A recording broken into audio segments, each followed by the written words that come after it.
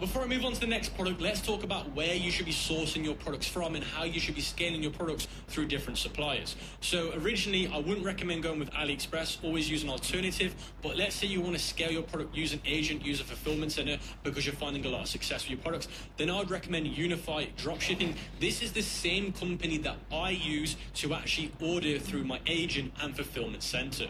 And I also use these guys to private label my products, and I'll be showing you the proof in a minute. Now, if you use my link in the description, you will get exclusive benefits, and you can see here it says expand your sales and save your time, customize your brand, and no minimum order quantity is needed. Now, if I head over into the Unified Dropshipping dashboard, it's completely free to sign up, by the way.